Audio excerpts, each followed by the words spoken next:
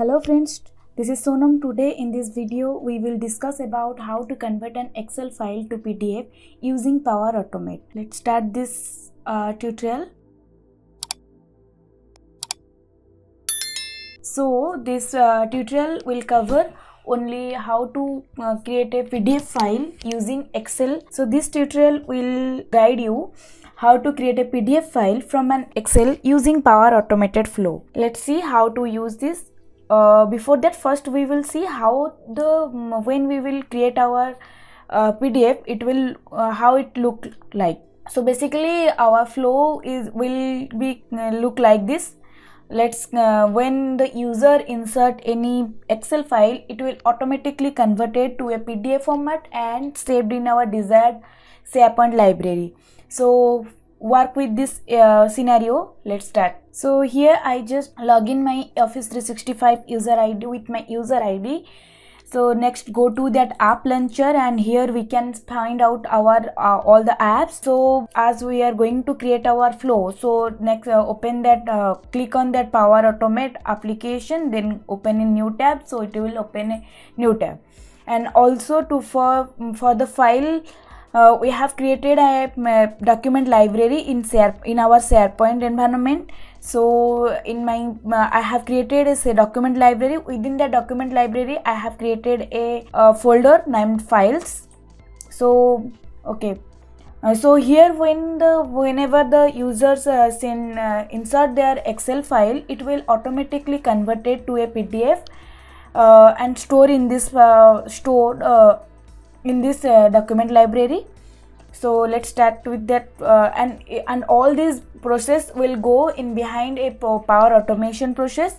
So let's start. So go in Power Automate environment, go to create, then click on automated cloud flow. Here we will give a flow name.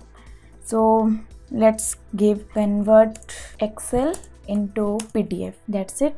And then for triggering, we will select our trigger when a file is created. This one, when a file is created in Sharepoint connectors, click on the create. Then here we will insert the mandatory field like in site address. So select our site address, library name. So the library name is file storage. Under that the files is the file name. So in file storage and the folder's name. So click on this icon. Under the file storage we will find the files. Yeah, this one, files. Now trigger is ready. Then next we will add the action. So once the file is created, the next action will get that content, file content. So for this, here we will search get file content in under the Sharepoint connector. So similarly here also we have to give our site address and the file identifier. So for the file identifier should be the dynamic from the dynamic content. Once the action will get the file content, next we will create the file in our secondary storage. So the secondary storage is our basically the OneDrive location, because the OneDrive connector provides the free action without any cost. They provide the action where we can convert any file to PDF format. So next choose for the secondary storage under the OneDrive we will add the action named create file, this one. So here we will give the folder path and file name and the file content, the mandatory field. So folder path, here we will insert the slash because it is specified to the root folder. File name with the extension and the get file from the file content. From the get file content, here we are using the get file content from the we are using the file content dynamic content from the get file content action, from this action. Next, once the file is created, now it will convert to PDF format. So for this, similarly we will search for convert file under the OneDrive business. So here we will give the file name. So here we will use the unique identifier of the file. It is denoted that. So select the ID from the create file.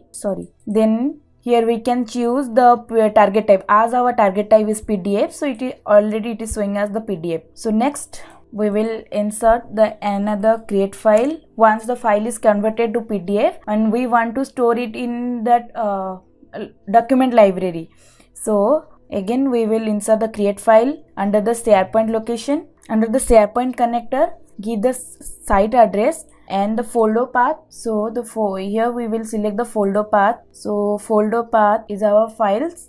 So under the file storage, select the files. Here the PDF will be created, and then file name. So file name and the file content, it should be the file content from the convert file from the previous action, that convert file action. And if you want to delete that as per this scenario, first the file is created in the Sharepoint document library, then it will get the content, and this action will create the file in the secondary storage in OneDrive. Then it will convert it into PDF.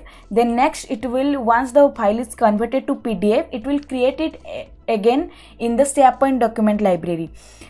If you want to delete that Excel file as it is converted to the PDF, so we don't want to duplicate the another file. So if you want to delete this Excel file, so here we can insert another action. We can add another action, that is delete file under the Sharepoint connector. So here we will select as the file identifier from the trigger identifier. So it will and this action will delete that file from the Sharepoint document library, the Excel file. And if you want to delete that secondary storage, delete that file from the secondary storage, so here again we will insert the another delete file action under the document under the OneDrive. So, and here also we have to give the file identifier. So here we will select the ID from the create file. Now it's done. Let's save it first and then we will test it. If is there any error, then it will show as a red color tag, otherwise it will green. Yeah, now it's showing the flow is ready to go, and we recommend you to test it. Okay, so that means there is no error. Let's test it first and test it manually and click on test. Then to see it work now, perform the starting action. Perform the starting action means start to when the file is created. So let's upload a Excel file here. So click on that upload option and the files. Suppose I have selected a vehicle. I have an Excel file. So select that and click on open. So now the file is uploaded here. Let's go to that Power Automate section, and here we can see the now it is showing as the success. So let's see now the now all the actions are going ran successfully, and let's see our file is converted into PDF or not. So let's it's already converted into PDF. Let's refresh it. Now we can see the Excel file is got removed from this document library, and only the PDF, and it will converted to PDF, and only the PDF is there. So this is how we can convert an Excel file to PDF format. So guys, if you like my tutorial, please like, share and subscribe to our channel, YouTube channel, that is TS Info Technologies. And for more video tutorial on Sharepoint, Power Apps, Power Automate, Power BI, Python, Machine Learning and many more, please subscribe our YouTube channel. And thank you for your time. Like, share and subscribe. Thank you.